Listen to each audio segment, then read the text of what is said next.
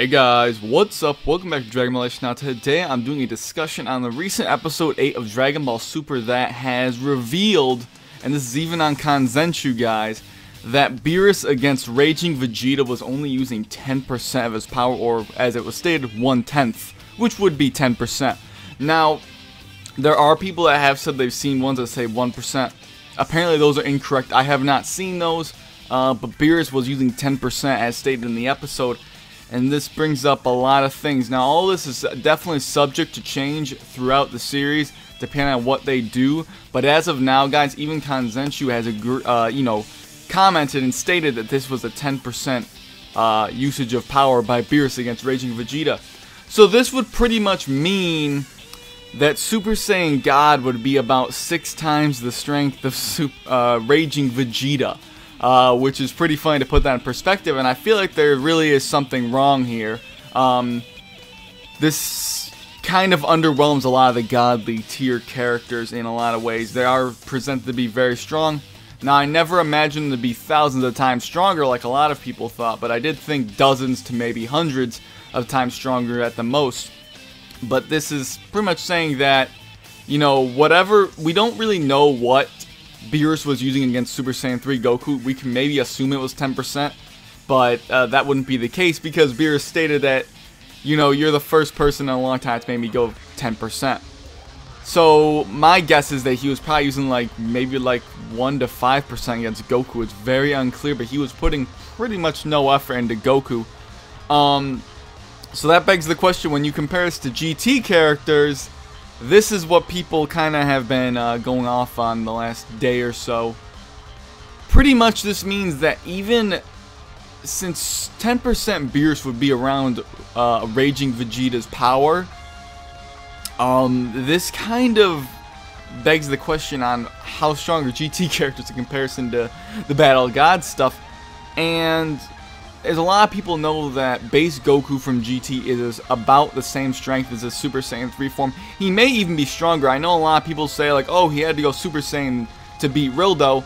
Wasn't really the case. Against Rildo, he went Super Saiyan to kind of impress him. He knew, Rildo knew that Goku was holding back in his base. It's more evident in the Japanese subtitles, but at the least, Goku's base form is about his Super Saiyan 3. Now, I know we don't really know how strong Goku's Super Saiyan 3 was in Dragon Ball Super and Battle of Gods, but for the sake of this video, I'm kind of scaling it down a bit.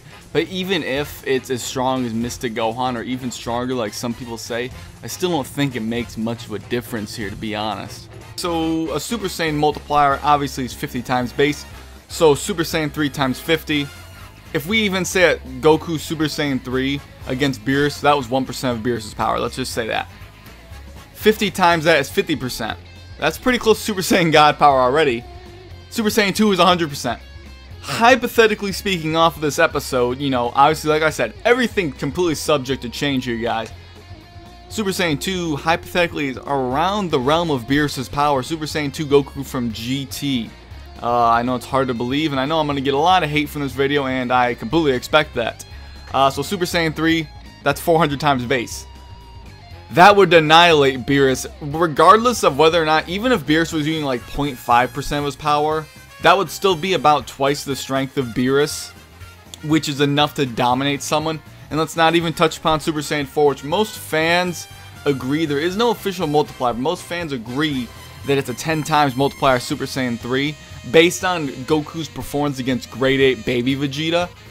So that's 4,000 times base. So you put that against Beerus, and mathematically speaking, it's a wish-wash battle. It's not even a fight. Goku mops the floor with him. Of course, that's mathematically speaking, and this is all subject to change. And who knows, maybe in the official subtitled version, it's going to be a little bit different. Maybe he'll say something a little bit different, because I don't know how numbers translate to English for, Japanese to English. I don't know how that works. I'm taking Kanzenshu's word here for it. All that considered, at least. Super Saiyan 4 would completely mop the floor. Super Saiyan 2 Goku would match him just about. And it's been obvious that you don't need Godly Ki to beat a being with God power. So I think that these GT characters, even Baby Vegeta, would be able to beat Beerus and pretty much Whis. And the final point I want to make here in this video, guys, is something that's leading into something new. A new video. I know a lot of people are going to be saying this in the comments. they're going to be talking about the GT, I believe it's GT comic, that stated that Vegeta was about the same strength as Super Saiyan 4 Goku. I'm going to touch upon that in a video this weekend. I'll annotate at the end of this. It's not going to be out when this video is up, but later on in the future, you guys will see us annotated. It'll be there. Click on it. Later on, there will be a video discussing that whole Vegeta being equal to Super Saiyan 4 Goku. My thoughts on it. I have some interesting points to make in terms of the writing and the teams that worked on these two series, Dragon Ball Z and Dragon Ball GT. But right now, obviously Dragon Ball Super just put a number out there for Beerus. That's a problem. They should have left it ambiguous in my opinion. And like I said, guys, again, subject to change. It's all subject to change completely.